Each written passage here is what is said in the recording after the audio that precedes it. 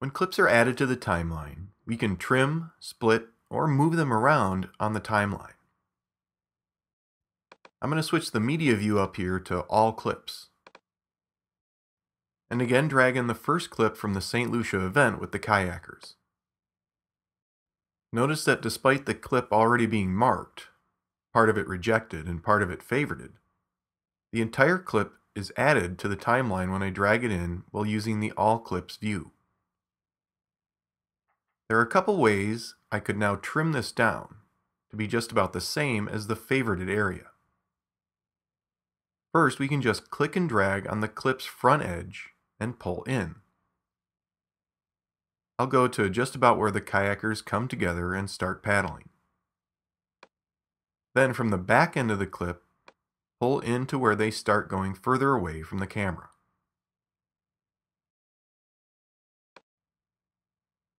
Notice up in the viewer we have an orange mark signifying the area of this clip used in the timeline. So if you don't pre-mark clips before bringing them into a project, like we did a few lessons ago for these clips, you can still quickly trim them down when added to the timeline. Another way to trim here on the timeline is to use the same method that we used in the media viewer. Scrub to where you want the clip to begin and hit the I key for endpoint.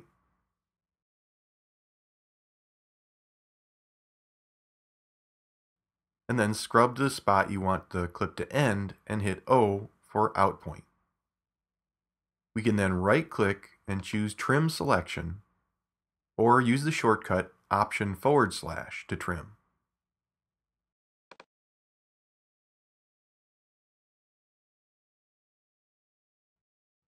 One other way to trim is to scrub to the endpoint that you want, hold down the R key, and drag to the endpoint that you want.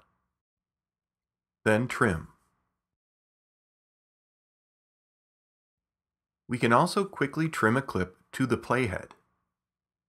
So if I just wanted to take off the back end of this clip, say from here over, I just need to set the playhead by clicking on the clip.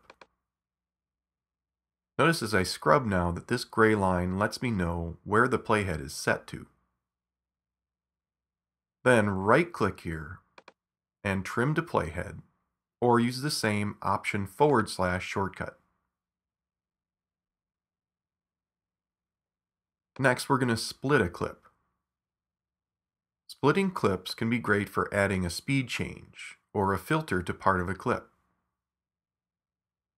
To split, just click to set the playhead where you want the split to occur, and then right-click and choose Split Clip, or hit Command B. We now have two separate clips. So I could click and drag to move the front part to the end of the movie, or maybe to the very beginning. We could also bring in another clip and place it between the one I split.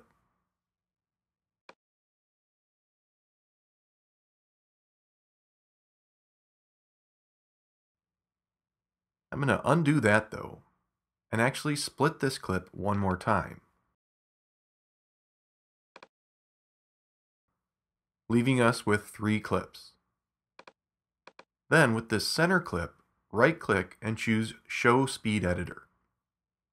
This can also be done with the shortcut Command R. Now just click and drag on the handle in the black bar that appears on the clip. Drag left to make it play back faster, or drag right to slow it down. I'm going to drag right and just about double the length of the clip, which will mean it plays back at half speed. Now we can play back all 3 clips together to see the slow motion effect.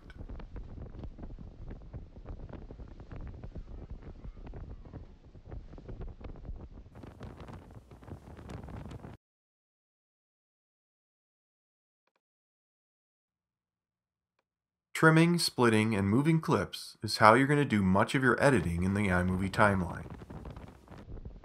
Next, we're going to look at adding photos or still images to the timeline.